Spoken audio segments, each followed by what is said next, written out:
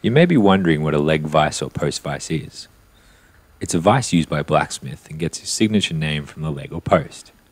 The leg contacts the ground, and when the blacksmith strikes the workpiece it's holding, it transfers the force into the ground. Over a few weekends, I'm going to be functionally restoring this one, and if you hang around to the end, I'll show you how it's used.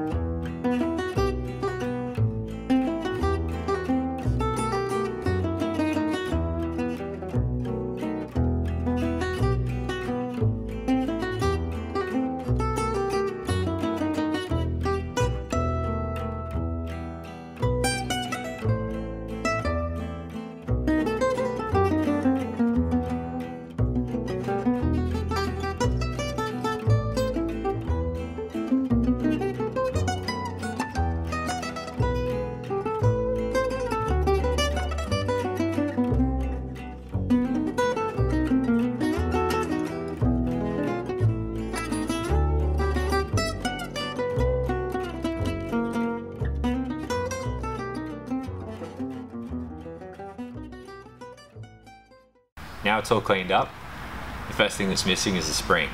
It goes in between here and pushes this jaw out. I'm going to replace it with this leaf spring, so let's go and do that. I want to make a note here that although that I've done this with a spring, you can actually just use mild steel. But since I had the correct spring in the right width, that's what I've used.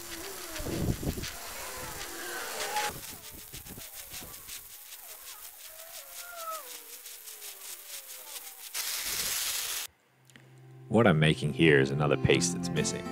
If you found this video, it's more than likely that yours is missing too if you're restoring a leg vice.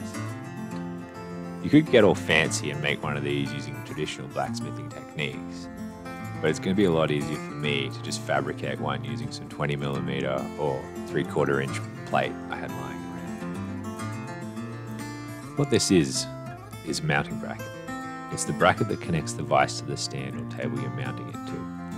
I've just looked up photos of a design that was used for vices this size and gone with it.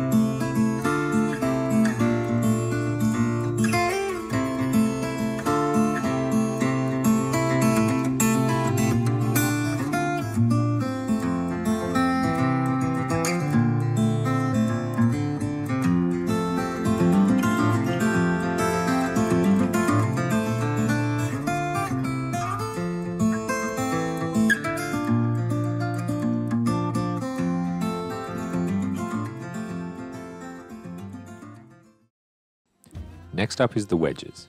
The mounting bracket I've just made needs them to hold against the post. I'm making two wedges, one that locks in place and the other one that moves against it. The wedges have opposing angles, and when the moving wedge moves, it forces the bracket and spring against the post. I've also got to make another wedge and spacer for the pin that the moving jaw pivots on.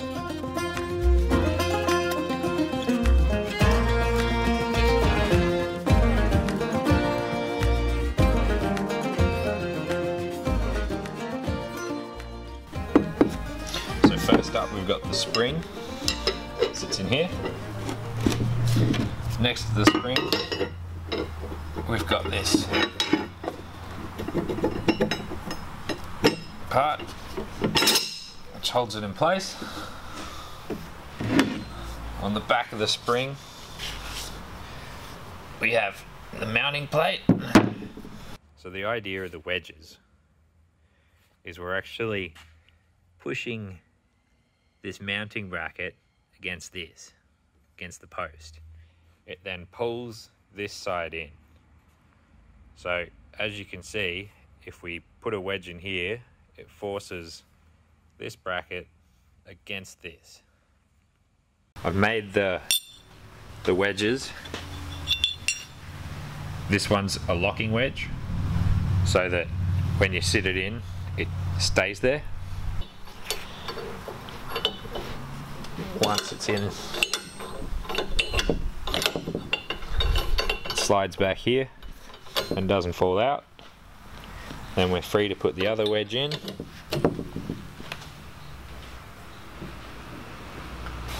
We bump it down with a hammer. And it holds everything nicely in place. So what I'm doing here is I'm heating it up so it's too hot to touch, but not enough that it ruins the heat treatment. I'm going to be adding boiled linseed oil, and the heat burns it to create the black finish that I'm after. Heating it up also helps it to dry quicker, and so after waiting a few days it won't be sticky anymore.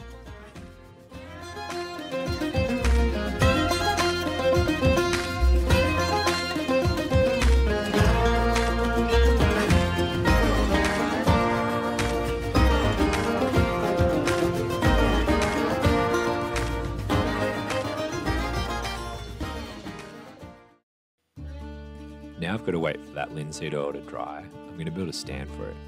I'm using some plywood here because I already had it. I'm basically building an empty box which will have a steel top and a lip around the edge. I want the steel top so that I can place hot things on it without them rolling away. If it needs more mass to it, then I can just fill the box with rocks or concrete later.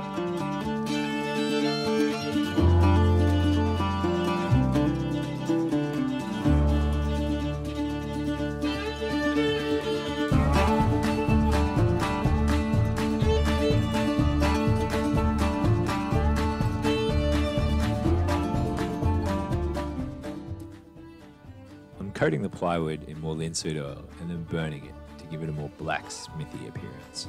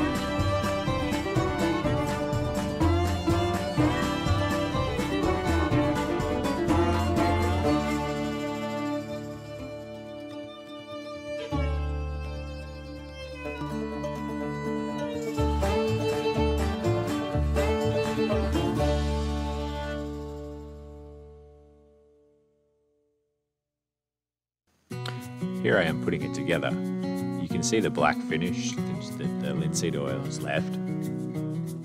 I never intended to have the wooden base, but the metal base warped when I welded it, so it wasn't stable enough without it.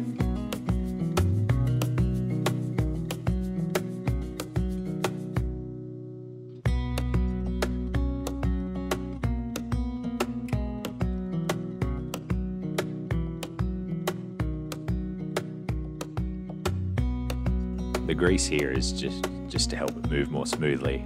It's never going to wear out. You can see me wrestling against the spring here. It went together a lot easier without it, but obviously the vise needs the spring, so I just had to wrestle through it. You saw me making this wedge and spacer before. Now, this pin isn't original, but it was original when it came to me, so I decided to keep it in.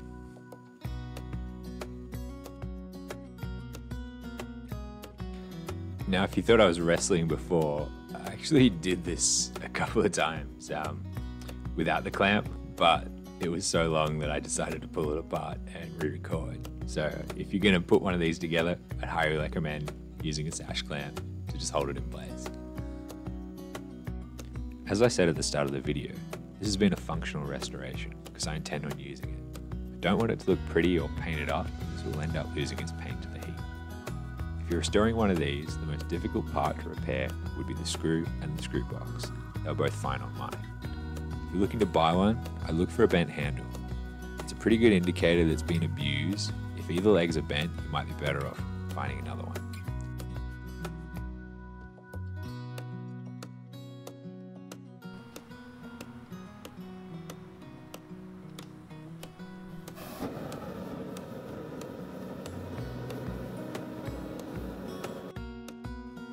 As promised at the start of the video, the reason to use a leg vise is so you can hammer down on it. I'm forging the taper for this nail on the anvil, then we'll move to the vise to form the head. It's not the easiest way to make nails, but thought it was good to demonstrate my point.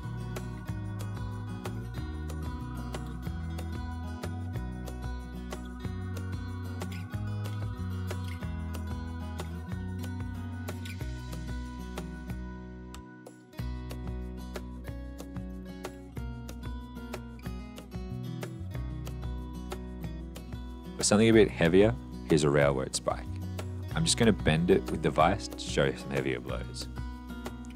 I'm just starting out on my blacksmithing journey and will be uploading projects, some of which are blacksmith related that I'm working on as I go. So thanks for watching, and I'll see you on the next one.